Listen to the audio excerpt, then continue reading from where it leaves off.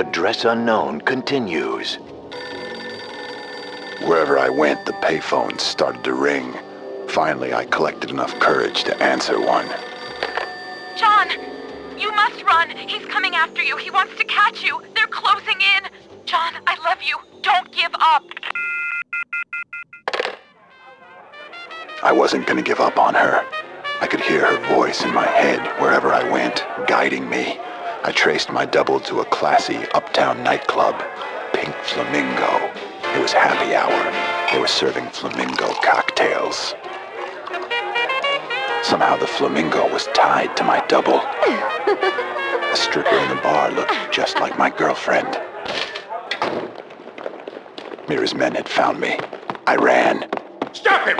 There he goes! Stop him! You can't escape! We're coming to take you away! You have nowhere to run! Mira was an influential figure in Noir York. His men chased me. They wore white uniforms. They looked so clean. They chased me in black vans with the logo of the flamingo on them. I ran.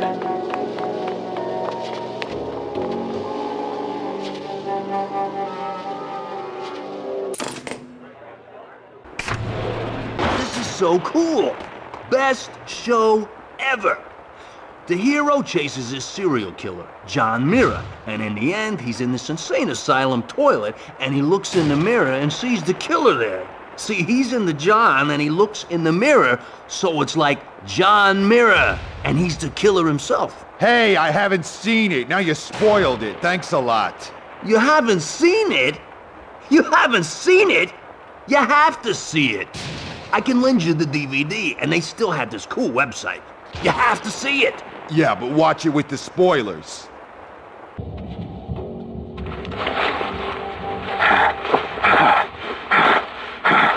You have a tumor in your brain. It's making you mad. We're forced to operate aggressively.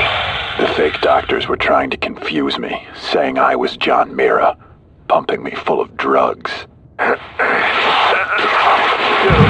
No! None of that! Give it back! He's you! He has the drill! Restrain him! No! No! All right now. Easy. Easy. Just hand it over. There's a good boy. Hey! Stay back! No!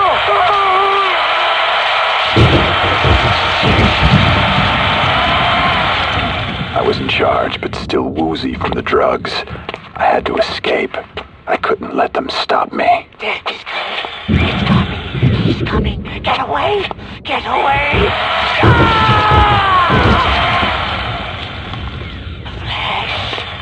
The flesh!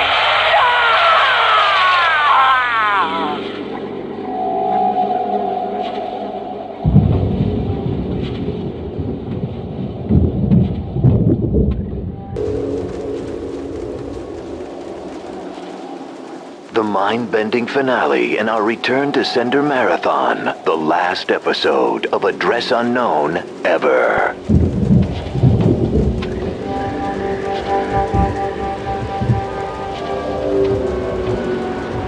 The poet Poole, in his poem, "Somebody's Been Wearing My Face Again," wrote, "In this hall of mirrors, built by liars, I am a pale reflection of myself." I had escaped from the Pink Bird Mental Institute. I was lost in Noir York City. I couldn't find my way back home. John Mira had made me a killer. I had become him, John Mira. Maybe I had always been him. John Mira. Yes, this is he. This is John Mira.